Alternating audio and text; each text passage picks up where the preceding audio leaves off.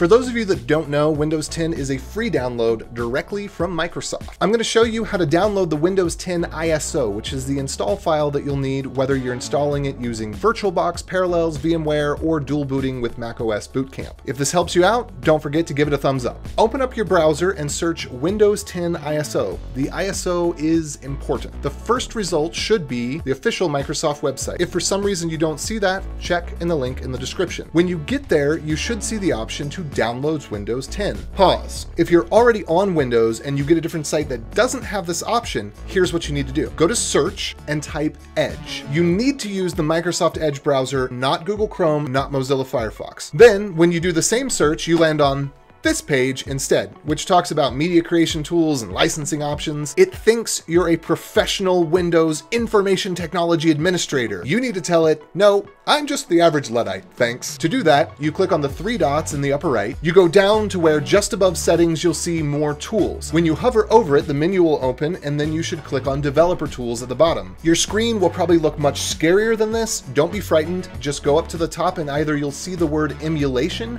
or in the bar, you'll see a down arrow icon that you can click and emulation will be there. When you click on emulation, you'll be on this screen and you'll see an option for user agent string. Currently it says Microsoft Edge, but you want to switch it to Apple Safari iPad. It literally turns on the easy button. The page will refresh, and instead of giving you complex options that even I don't understand, boom, you get the same download option as everyone else. Microsoft be like, Apple users, pfft, fine, we'll make it easy for you.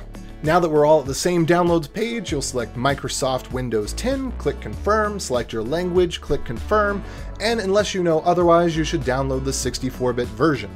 The download will be in your downloads folder. So that's how you download the Windows 10 ISO. Stay tuned for how to use it. If you've got any other questions, let me know. Like if you liked it, thumbs down if you didn't, subscribe and hit the bell if you want more like this.